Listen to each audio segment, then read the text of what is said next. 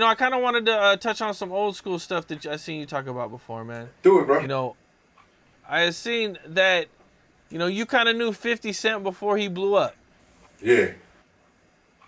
What was that like? 50 was the type of dude that kept like a little, he kept like a little pad with him. And he wrote everything down. You understand? Me and him caught the plane. We was going to Vegas. And I gave him my card. My business card was savoir faire, security management, and everywhere. You know what I mean? So 50 did a song about that. You know what I'm saying?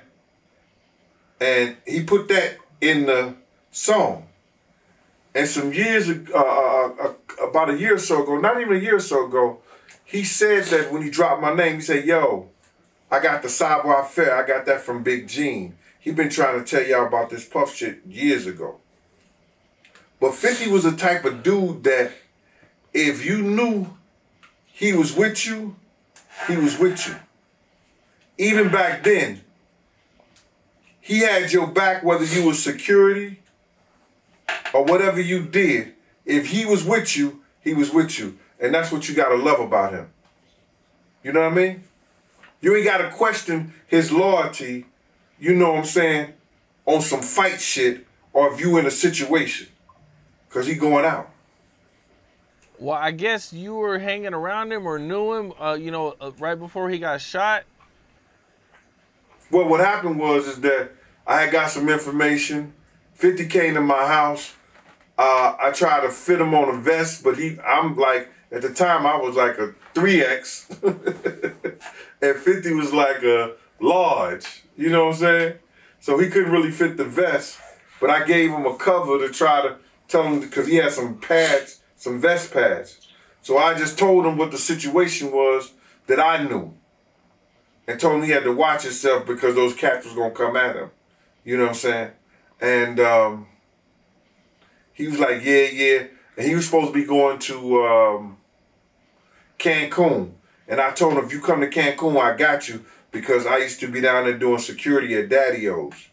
You understand? And I had people down there that I had knew that was from Puerto Rico, and they was working down there, so they should make sure when I hit the island, anything and everything I needed, I could get it right there on the island. You understand? They worked directly with the syndicate. So 50 was supposed to come down there to do a show, and he didn't make it because they had shot him up. I don't know if he was coming in the first place, but he was supposed to, because he was paid half the money to come down there to perform How to Rob an Industry Cat. And when was the next time you seen him after that? The next time I seen 50 after that was at Jack the Rapper. He had blew up. He had blew up, man. He was like, he was this dude and everything like that. And I was sitting in we was in Puerto Rico, and I was sitting by myself, just chilling, and he had his whole entourage with him. He came directly over to me. He like, yo, Gene. I was like, yo, what up, Fit? I said, what up, 50? He said, what's up, man? He said, yo, put his hand out to me, and he grabbed my, he said, yo, they can't stop what God got planned. Went on about his business. And then he blew up crazy. Crazy, man. Yeah. How do you feel about 50 going so hard at Diddy with the documentaries and, what did he do to 50 that made him hate him so much, man? That's crazy. Well, I think it's just, you got to look at it like this. 50 was writing a lot of shit that made a lot of money for Diddy. And he knew back then in the day, he didn't know what he know now, but Diddy was robbing him. You understand? Mm-hmm. Bringing those kids in and say, yo, here, write this verse for me, man, for this, stuff like that, and giving them $5,000, you understand?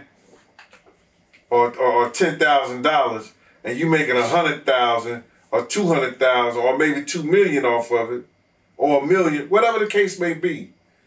See, people call that good business. That's not good business.